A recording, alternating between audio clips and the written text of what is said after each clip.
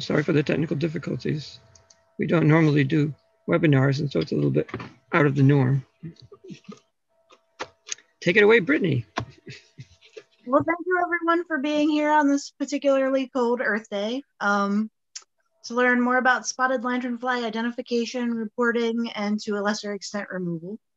My name is Brittany Lagaly. I'm a member of Danby's Conservation Advisory Council and a terrestrial plant specialist at Fingerlakes Partnership for Regional Invasive Species Management, which is housed within the Fingerlakes Institute at Hobart and William Smith Colleges in Geneva. So I thought we'd get started by just defining what invasive species are, since there seems to be some confusion about that in the general public. So invasive species are always non-native species.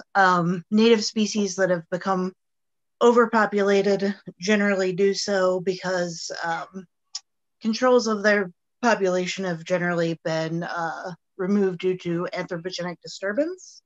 So an example of that would be white-tailed deer overpopulation and the removal of wolves. But invasive species are invasive because they've not evolved within the context of our ecosystems and our native species. So they generally don't have any natural pests or pathogens that cause disease. So not all non-native species are invasive, of course. To be considered invasive, a species must have shown to do economic harm, environmental harm, or harm to human health. So here we have some examples. On the far left, you can see someone who has suffered a chemical burn due to giant hogweed. The center picture shows someone who's an outbuilding that's been consumed by kudzu. And then on the far right, we can see massive hemlock die-off due to hemlock woolly adelgid as an example of environmental harm. How do invasive species get here? The short answer is human activity. About 56% of terrestrial invasive plants came courtesy of the landscaping industry. The landscaping industry generally likes plants that have very hardy root systems, that don't suffer from pests or diseases, and that have profuse flowers or fruits, meaning also seeds. So you can imagine how that plays into species becoming invasive. A few came as food crops. An example would be garlic mustard, which was brought by early colonists as a early spring crop. The pet and aquarium trade is responsible for a lot of the aquatic invasives because people tend to get tired of their aquariums and dump them into natural waterways. So that's how hydrilla became widespread in North America. And then many of our aquatic invasives came as stowaways in the ballast water of cargo ships. So when a cargo ship is leaving port, they take up a bunch of water in the hull to balance the weight of the cargo. And then they release that water when they get to their destination port. And that water often contains aquatic invasives like quagga mussel, zebra mussel, or eggs or plant propagules. And then also many invasives get here as hitchhikers on globally traded products, such as quarried stone, plant materials such as lumber, landscaping plants, wood pallets, and packing material. And then, as you can see on this map, New York has more invasive forest pests than any other state. And this is due to two reasons. One is our very active ports, and another is the wide range of ecosystems we have, as well as our high biodiversity, meaning that once a species gets here, it can likely find a place to proliferate and host species. So now let's move on to spotted lanternfly in particular. It's not actually a fly, it's a plant hopper that's native to China and Southeast Asia. It's a recent arrival, having first been detected in Berks County, Pennsylvania in 2014. is thought to have been brought in as egg masses on quarried stone from China. Since 2014, it has spread to 34 counties in Pennsylvania, including 8 counties that were added to the quarantine zone in 2021. And it has also spread to New York, mainly downstate, and Tompkins County, of course, New Jersey, Maryland, Delaware, Virginia, and then as of this year, 1 county in West Virginia, Connecticut, and Ohio. So it's spreading pretty rapidly. Spotted lanternfly, as a leafhopper, has piercing mouthparts that are able to insert themselves into the sugary veins of plants. Those of you familiar with plant anatomy will know this as phloem. So those are the transport veins that take the sugary byproducts of photosynthesis from the leaves and distribute them throughout the plant. They are known to feed on over 70 plant species, which makes them very hard to control. They have a preference for Ailanthus altissima, tree of heaven, which is an invasive from their native range. They actually take up a toxin from tree of heaven that makes them unpalatable to birds that might eat them. And they tend to spend much of their life cycle on the tree of heaven, moving off primarily during the egg laying season. So there in the middle, you can see tree of heaven in bloom, or going to seed rather. It resembles sumac. So I put the picture of it going to seed in here because that's the easiest time to differentiate it from sumac. If you break the branches, it has a slight odor of rancid peanut butter. So that's another way to tell, to differentiate it from sumac. But when it goes to seed, you can really tell. It has these yellow to pink seed heads. On the left there, you can see the nymphal stage of spotted lanternfly crawling up young Ailanthus, and then on the right, you can see adult spotted lanternflies crawling up native grape.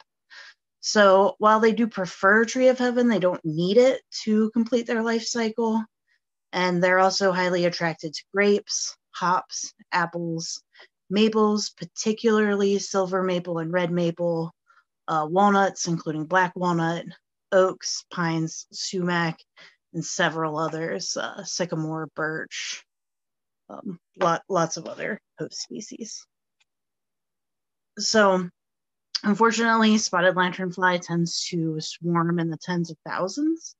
So on the lower left there, you can see a swarm of spotted lanternfly covering a maple tree near someone's house. While they won't kill a mature tree, they cause stress. So that can make mature trees susceptible to secondary pests and diseases.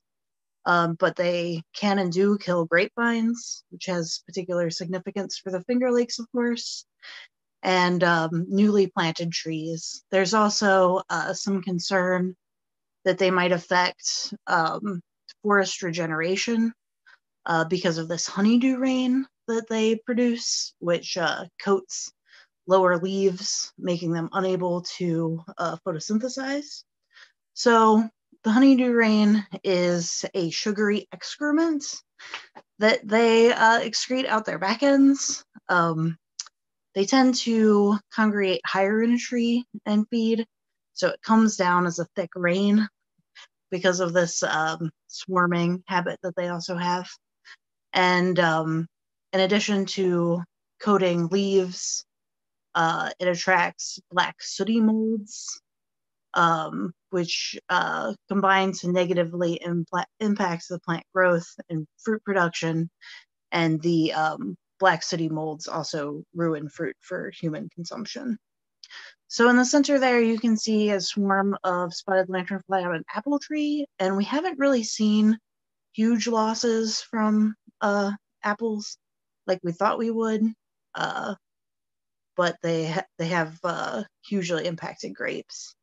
And then on the right there, you can see sap oozing down a young tree and the black sooty mold starting to cover some leaves.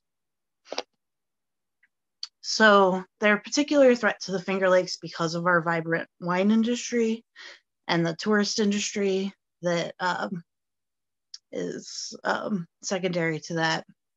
Again, we haven't really seen in North America our apples suffer greatly like they have in South Korea, and we don't really know why that is. But in addition to the wine industry, we're worried about implications for the nursery industry, because if this insect becomes widespread, while they probably won't kill off nursery stock, the nurseries will be subject to quarantine restrictions, which will make doing business a lot more costly. Same with forestry.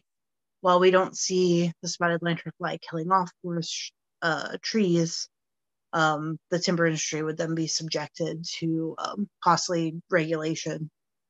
And then perhaps most significantly for those of us who live in the Finger Lakes, the honeydew rain both damages property and lowers property values and makes outdoor recreation a lot less enjoyable. Here in the lower right-hand corner, you can see someone's stoop, which they have power washed that bottom step. And then on the other two, you can see the honeydew rain and the black sooty mold that's taken over. I've also seen pictures of people's fireplaces that are just completely full of spotted lanternfly because they do tend to migrate up as adults and then fall into fireplaces, but they don't cause structural damage to houses. As far as vineyards, they've been very lethal to grape plants or to grapevines. I've seen studies where they caused 90% yield reduction in one vineyard. In another vineyard, they killed 40 acres of planted vines. So we're very, very concerned about the effect on the wine industry and the tourist industry that the wine industry brings to the Finger Lakes. So now we'll talk a little bit about how to identify spotted lanternfly. As a true insect, they have a complicated life cycle, starting as these egg masses that are laid on trees and other objects. They then progress through 4 nymphal, what we call instar stages. The first 3, they're black with white spots. The 4th instar is black with white spots and red patches, and they're a little bit bigger. And then the adult is probably the version we're all familiar with these pinkish tan wings with black spots. So now we'll go through each of these life stages. So the egg masses are present. They began to be deposited in September, and then they're present through the fall in June, typically. The 1st through 3rd instars begin to emerge around April and are present through July. And then the 4th instar, the red, white, and black beetle-like bug is present from July through September. And adults, typically the earliest we see them is July, and then they persist until the 2nd or 3rd frost kills them off in December. So egg masses are deposited in the fall, but they're not just laid on the host plants. Spotted lanternfly famously will lay their eggs on anything that's not moving. They, in addition to bark, they really like stone, concrete, plastic, and metal, and they have a special affinity for rusty metal, which has implications for spotted lanternfly movement and dispersal. In this part of the country, of course, we use a lot of salt to clear our roads of ice in the winter, which causes rust under cars, and probably the way that they got to Ithaca and a lot of other places is from egg masses being deposited on the rusty undersides of vehicles. So when they're first deposited, egg masses are bright white, very easy to identify. On the right-hand side there, you can see newly deposited egg mass. And just under that, you can see an older one that's darker gray. So they tend to turn a grayish brown as they age. And that waxy mud-like substance that they're covered in will begin to crack. On the right-hand side, you can see the parallel lines of eggs. That adult was probably startled and moved away before it could cover those eggs with the mud-like substance. So that's typically what you'll find. So some survey tips if you're out looking for egg masses.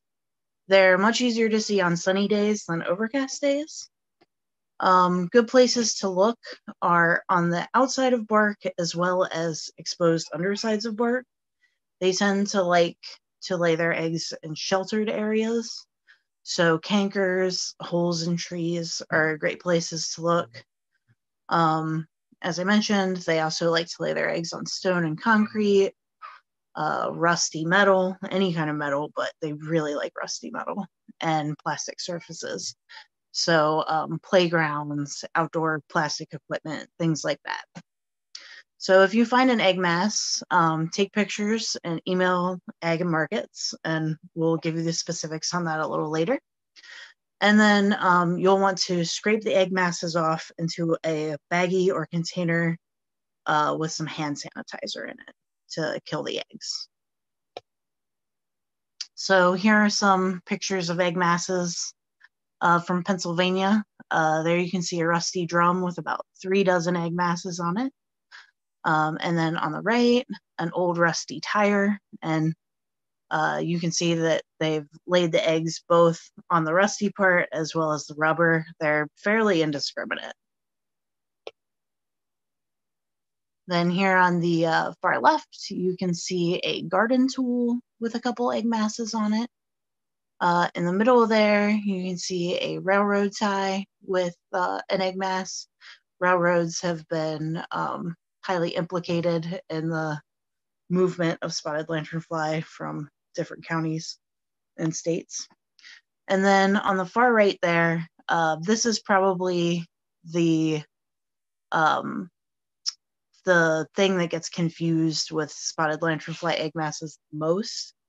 The gypsy moth egg mass, which you'll find very numerous this year. We had a bumper crop of invasive gypsy moth last year. But if you scrape that light tan egg sac, you'll see that it's very woolly, hairy, whereas the spotted lanternfly egg mass is very like crusty and hard. So that's a good way to tell the difference. So that's the gypsy moth egg mass on the top, and just under that and to the right is the spotted lanternfly egg mass. So the first through third instars, nymphal stages of spotted lanternfly, appear beetle-like. Some people will mistake them for ticks. I assume that's people that don't have much experience with ticks, but we do get that. So they're all black with white spots. They're about 1/4 inch long, and you'll be able to find them April through July. They're quite shy and good at hiding. They're very fast. So they're the least detectable of all the life stages of spotted lanternfly. So on the bottom left there, you can see a couple early instars on a grapevine. And then on the right, you can see many instars hatching from an egg mass. So this is the 4th instar, next to 3rd instar on the bottom left for size comparison. They're about 3/4 inches long. They're quite conspicuous with those big red patches, and they will be present from July through September. You'll notice that none of the nymphal stages have wings. They're very beetle-like in appearance. So this is the adult, probably the images we're most familiar with. Again, they're not a true fly. They're a leaf hopper, so they don't really tend to fly. You'll mostly see them with their wings folded back. They're subject to short bursts of flight around like September when they begin laying eggs and disperse a little bit wider. But otherwise, they only fly when they're startled. They're about 1 inch long. They have these pinkish tan wings with black spots and a hatched pattern near the tip. And then when they do fly, you can see those bright red underwings.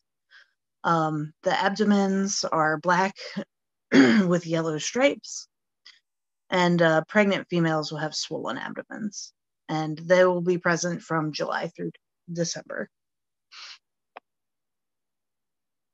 So another way to identify spotted lanternfly is through the damage that they do. So telltale signs are oozing sap coming off of trees or vines, which you can see illustrated in the bottom right-hand corner there. The sooty black mold, either at the base of the trees or on the leaves. So in the top right-hand corner, you can see looks like a grape leaf that's covered in black sooty mold. And then you'll also be able to find the black sooty mold coating property or bark, basically anywhere that the honeydew rain can reach. And then that sticky honeydew rain, of course, is another indicator, although if you're dealing with that, you can probably see quite a few adults as well. So to report spotted lanternfly, you'll want to take a picture of either insect, egg mass, or signs of infestation. If you can, include something for scale, like a coin or a ruler. Note the location. This can be an address, landmarks, GPS coordinates, intersecting roads, anything that can identify the spot. And then you'll want to email all that information to the New York Department of Ag and Markets, spotted lanternfly at agriculture.newyork.gov. So you can also report to IMAP Invasives, which is a great citizen science tool if you haven't heard of it yet. It's an excellent reporting device, especially for new invasives that are high priority because they haven't been widely dispersed yet, like hydrilla or spotted lanternfly. So if you want to look into that, I would highly encourage you to do so. It's a great tool for early detection, rapid response management. And then finally, one thing you can do is be sure you don't move spotted lanternfly by familiarizing yourself with where the populations occur and avoiding those areas, or if you can't avoid those areas, maybe be on alert, especially September through December when adults are laying eggs. And then if you are visiting a quarantined area, be sure to check your vehicle and any recreational gear or equipment that you have for egg masses or adults. And don't transport plant material or firewood, or I would say stones as well, from areas where spotted lanternfly is known to occur. And I think, yeah, that's all I have. So if there are any questions. Wow, that was impressive. Could you address what do we know about control?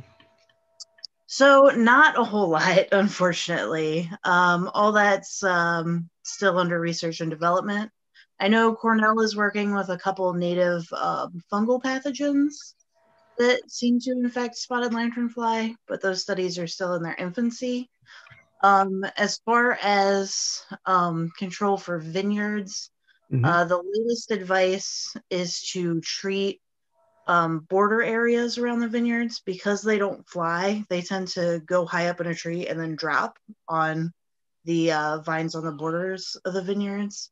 So by spraying those trees or injecting them with a systemic pesticide like dinotefuran, the spotted lanternfly will ingest the pesticide when it's feeding on the tree and then die off. But mainly the vineyards right now are spraying with systemic pesticide I know they have to use about 3 times as much as they normally do, which of course increases the cost of production and the amount of pesticide that's getting on the fruit. But the spotted lanternfly is actually susceptible to pesticide. The problem is they hatch in such great numbers and for such a long time frame, like every 3 weeks for 3 months, that it's just a constant onslaught. And every time you kill what's on your crops, they just move in from the outside. So right now it's just costly and a lot of pesticide. Oh, another thing you can do is if you have Tree of Heaven on your property, you can monitor it because they'll probably go there first. And you can inject the Tree of Heaven with Dinotephuron to kill off any spotted lanternfly that might feed on it. But those are the recommendations so far. We are hopeful that the fungal pathogens that Cornell's developing will eventually be a suitable biocontrol. Yeah, Ailanthus is marginally hardy here. Yeah, and that's another good point is that you shouldn't cut Ailanthus down because it will sucker from the roots. Like a hydro plant, like you'll have a million of them if you try to do that. The most effective way to kill it is the basil bark method, where you hack into it, create a wound, and then spray an herbicide, a systemic herbicide like glyphosate or trichophor into the wound during the growing season. So they don't kill the Ailanthus themselves. No, unfortunately, they don't. It could have been a control for Ailanthus, but not such luck. Are there any other questions? I see something in the chat. What can you do to stop infestation on your property, if anything? So I think we just covered that a little bit. There's not really a silver bullet right now. Again, because they just arrived here in 2014, the research and development's in its infancy. But I'd say if you want to prevent their establishment, using that basil bark method to kill any Tree of Heaven that might be on your property is a good route to go. Otherwise, monitoring the Tree of Heaven to see, if any might arrive on your property. Yeah, that's about it for now. They might be susceptible to some of the organic herbicide oils, but I haven't seen any studies on that yet. They're not like a delicate insect, though. It's just that they reproduce in such high numbers that they're an issue. I suspect that buzzing we were hearing is an indication that the webinar is about to end, because I think we have a 40-minute window before we get cut off. I'm glad I squeezed it in then. Yeah. So we could keep going until we suddenly disappear.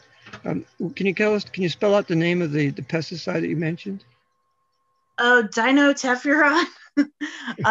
Let's see if I can. I'll probably need to look it up. Just a second. It's a systemic pesticide that's also used for hemlock woolly adelgid. Oh. It's DINOTEFURAN.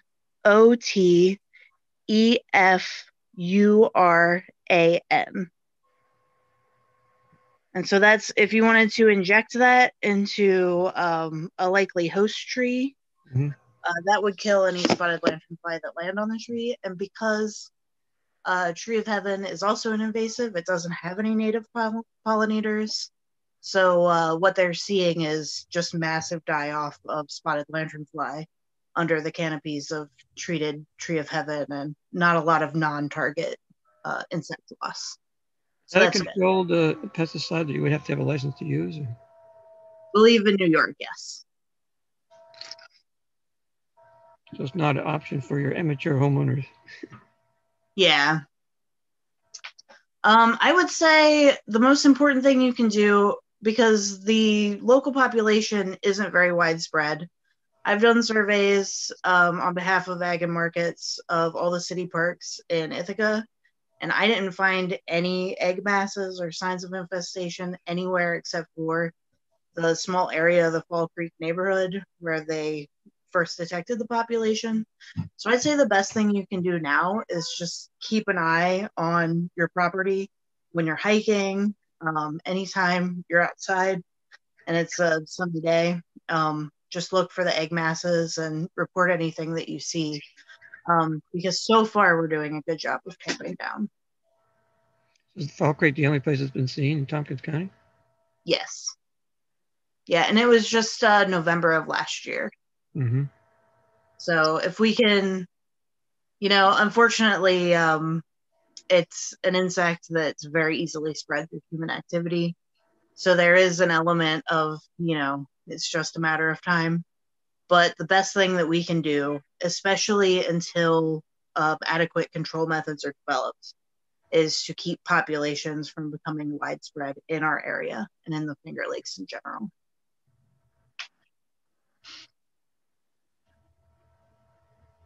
Okay. I don't see any other questions. This was amazing. Well, I'm glad you enjoyed it. I hope we don't have to deal with it in this kind of scale of the pictures you were showing. Yeah, it's kind of horrifying. If you Google it or go to YouTube and look for videos of like spotted lanternfly swarms, it's pretty intimidating the amount of honeydew rain they produce and just the damage that they can do to property. And the swarms too. Oh, sorry, what was that? And the swarms are pretty impressive too. Yeah, tens of thousands. It's crazy. But we had the same problem with gypsy moth when it first arrived. We thought it would be like the end of our forests on the East Coast, and then eventually, as native birds and other predators and pathogens became exposed to it, those populations started to dwindle. So there is some hope, because it's still so early, that hopefully some native pathogen or predator will begin to eat the spotted lanternfly or infect it, and that'll help keep the population under control. The gypsy moth has seen a bit of a resurgence here in the last year or two.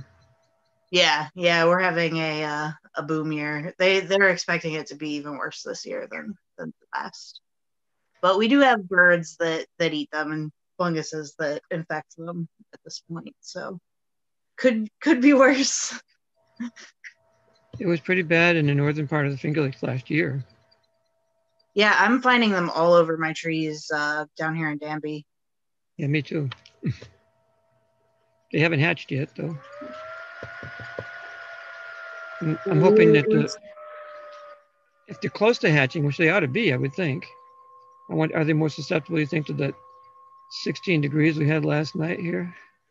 I'm hopeful. I'm hopeful that the black flies that just started coming out got knocked back a little bit by that too. See. Okay, well, thank you. That's what I'm hearing. Thank you.